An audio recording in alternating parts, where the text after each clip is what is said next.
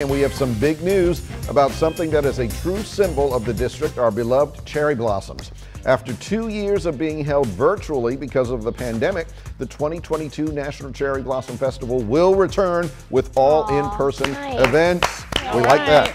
So mark your calendars now. Here are the big events. The opening ceremony is March 20th.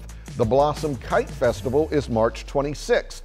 The big parade down Constitution Avenue is April 9th, and the day-long Petapalooza celebration is Petapalooza? Yeah, okay. That is on April 16th.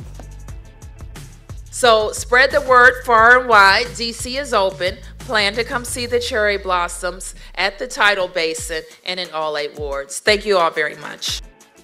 Organizers also unveiled the official artwork for the festival. It was created by Falls Church, Virginia artist Craig Marshall, Leah Cray G. Marshall. Okay, would have been good to proofread that. The piece features monarch butterflies among a plethora of blooms and was inspired by love and respect for the environment. Absolutely wonderful. That's great. That's great news, So Tony. happy about this. Yep. Yeah, that's a DC thing. Yes, it is.